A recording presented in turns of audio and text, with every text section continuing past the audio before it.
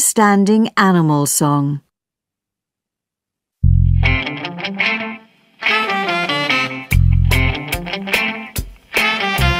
Do you know a lot about animals? How many different kinds there are? Some are big and some are small, and some are just bizarre.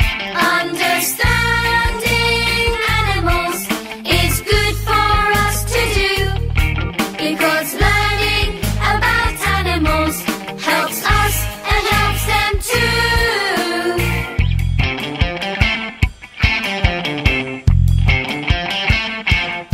Some live in trees or in the sea, and some live where it's hot. Some are beautiful and some are cute, and some are, well, they're not. Understanding animals is good for us to do, because learning about animals helps us and helps them too.